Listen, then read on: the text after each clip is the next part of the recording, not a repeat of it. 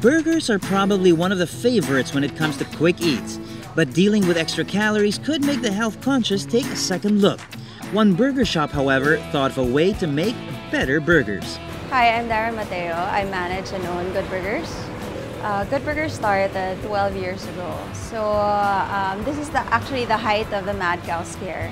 And we are thinking of alternatives to our regular fast food and regular burgers. At that time, there were already gourmet burgers present at the market, and we wanted to introduce something different.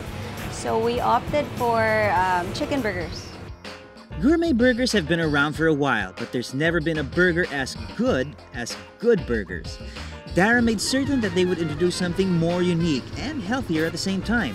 Of course, she made sure to do that without sacrificing the juicy, filling sensation of eating a burger. We were the only ones that offered grilled chicken burgers and not sandwiches. These are ground chicken, unlike the others which are breast fillet that are either fried or grilled. Ours still had a similar texture and taste and look as the regular burgers that you would buy in other places. We named it Goodburgers because it was more of a good description of the burgers we were offering. These were healthy burgers, basically chicken, lean chicken burgers that we grill. Of course, health is not the only concern for Goodburgers. Another ace up its sleeve is its wide range of choices. We have 12 variants.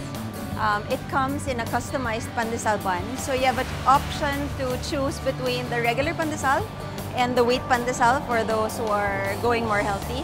And then we have two types of patties. You can choose between the chicken and the vegetarian patty.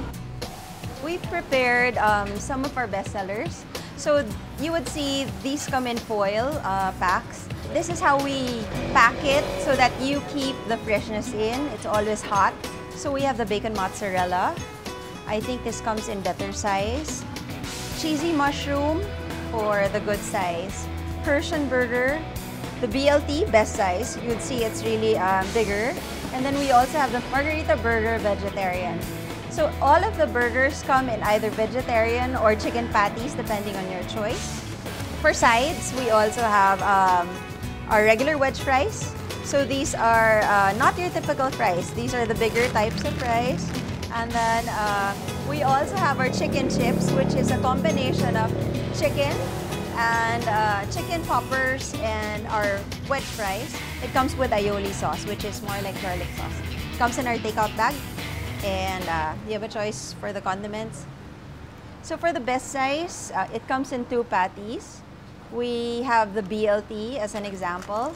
You would see it comes with our customized pandesal buns, our veggies, because it's really hot, it becomes wilted, and then our the condiments, the other condiments that go with it. Since their menu is meant for takeout and quick-eat customers, it's a challenge to keep the food fresh. Luckily, it wasn't that hard for Dara to find a solution. All patties and vegetables are delivered daily. So actually, for the vegetables, it's every other day. These are Baguio and Trinidad Valley vegetables that are delivered fresh from the provinces. And then our patties and sauces are delivered every day.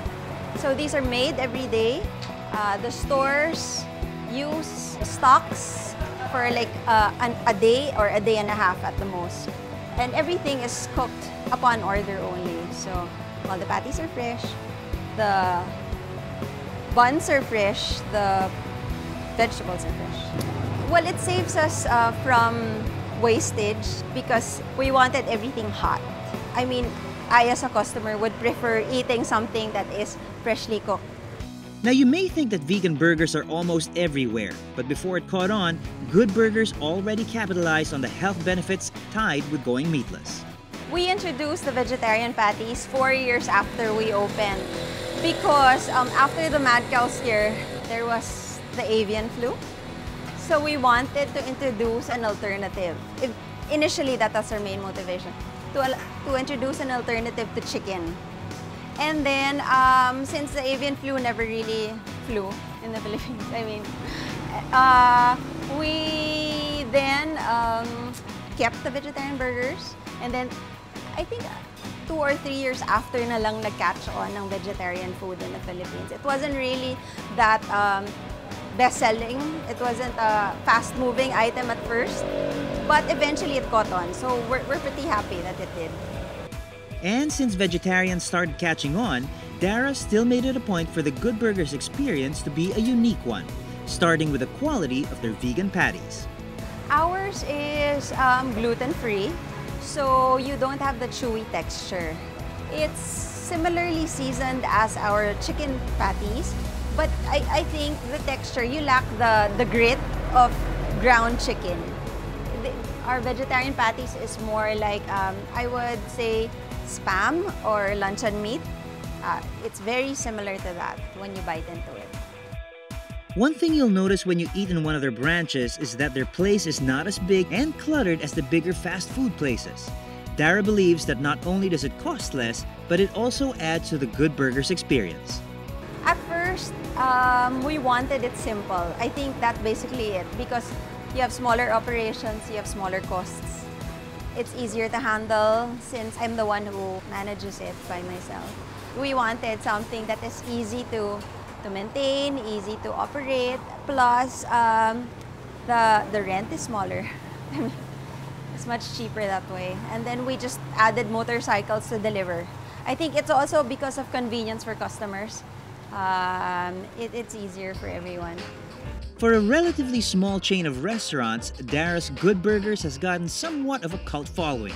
She insists that the burger chain's fan base not only keeps them solidly planted in the market, but it also keeps them motivated to make even better burgers.